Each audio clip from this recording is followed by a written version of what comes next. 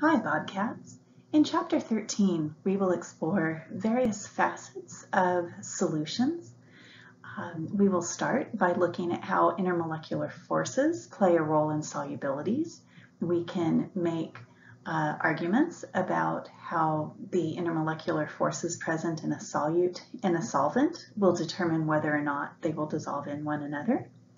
We will also look at how temperature and pressure affect solubility, and we'll look at something known as colligative properties, which are properties of a solution that are different from the properties of a pure solvent, and those properties depend only on how many particles are dissolved in solution, not the nature of the particles themselves. This is our list of objectives for Chapter 13. We'll look at the energy of the solution process and see how intermolecular forces play into that. We will also look at how temperature and pressure affect solubility. We will use various units of concentration, such as molarity and a new one called molality, percent by mass, and mole fraction. And let's see, we will look at colligative properties. These are properties that depend on how much stuff is dissolved in solution. Before we jump too deeply into solutions, I want to make sure that we're straight on some basic vocabulary. You shouldn't expect questions on a quiz or a test that ask you to simply define these terms. But if you don't really understand what these terms mean, you will miss points because you won't be interpreting the questions correctly.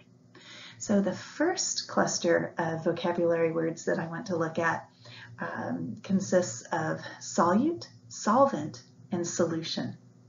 The solute is the thing that gets dissolved up into the solvent. The solvent is the piece that does the dissolving. So for instance, in this example on this page, the solute will be these blue crystals of copper 2 sulfate pentahydrate.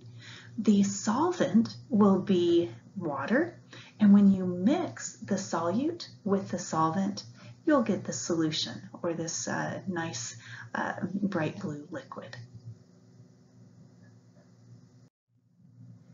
Additionally, even though most of the solutions we are going to talk about will consist of a solid dissolved in a liquid, it is possible to have solutions that are made up of all different combinations of states.